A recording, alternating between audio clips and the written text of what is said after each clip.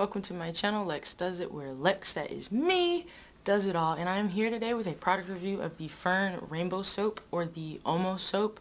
I got it off Amazon for $6.99, and waste of money, but it claims to have lightening properties and to reduce dark spots. It claims to be a glitter soap.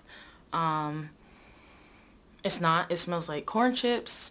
It stunk up my shower. It made my skin smell really bad, and it just soaked into my skin. I couldn't get it off. I had to wash like 2 or 3 times with a completely different soap to get the smell out of my skin. You're supposed to leave it on your skin for like 2 minutes so it can lighten your skin or whatever it's supposed to do. It didn't work. Just don't buy this soap. It stinks. I will insert a picture here of what it's supposed to look like, and I will also insert a photo of what I received.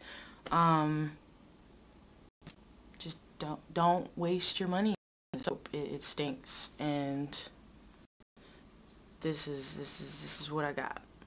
This is bad. It stinks. It's supposed to have little fruit seeds in it. It didn't. There were mixed reviews. People got the correct soap, which had the fruit seeds in it.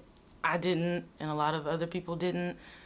Just save your money and do not buy this soap. Don't.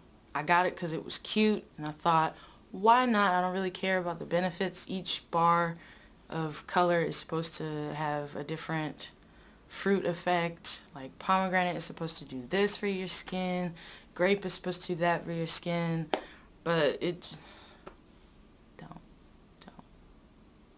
I feel bad.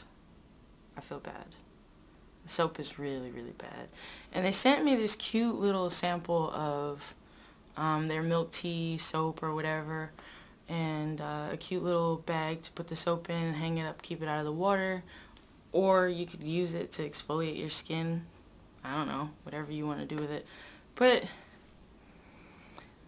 the soap is bad. It stinks. Nobody wants to walk around smelling like a foot. So just don't. Anyways, thank you for watching. I'll see you guys in the next video. Bye.